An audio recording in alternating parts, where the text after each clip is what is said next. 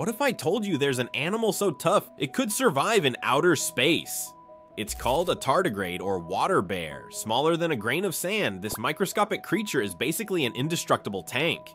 They can survive boiling water, freezing temperatures, radiation. And in 2007, scientists sent tardigrades into outer space for 10 days. No oxygen, extreme UV radiation, the vacuum of space. And guess what? When they came back to Earth, they were alive. Tardigrades have a superpower. They can shut down almost all their body functions and go into a state called cryptobiosis. Basically, they turn into a tiny indestructible ball of survival mode. No food, no water, no oxygen. And still, they survive. Scientists are now studying tardigrades to unlock secrets for space travel and medicine. This isn't science fiction, this is real. So next time you feel small, remember, even the tiniest creature can do the impossible. Want more mind-blowing facts that'll make you question everything? Hit that follow button, like this video, and share it with a friend who needs to know this. Let's blow their minds together.